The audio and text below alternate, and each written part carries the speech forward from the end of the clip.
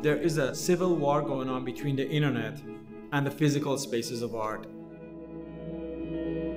The entire experience of art in a museum now is through digital devices. Most people who go to museums, they don't even look at art.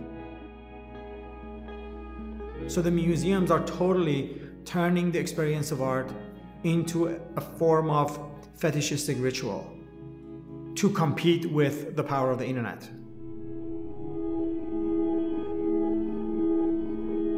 It is this complete experience that you have with your entire body, not just facing a screen, that I think cannot be replaced.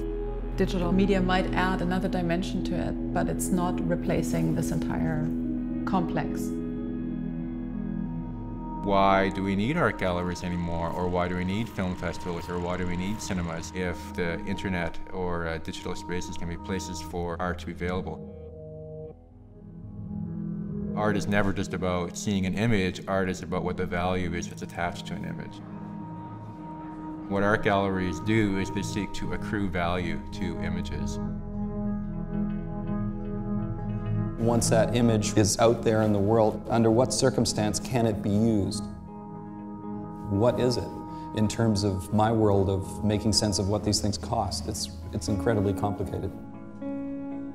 So much of the emphasis is being placed on simply a person that taps something and says like, oh, I like that. And I would like how that looks next to that. Somebody needs to arrange things in a room, sure, but I'm not so sure that one can say that that's more valuable than making the things that will be then arranged into the room. Every period of history has had new forms of media, new forms of expression. We always stay connected to the new forms of expression, but also stay connected to the original forms of expression. The first handprint on the wall of a cave, was a form of printing.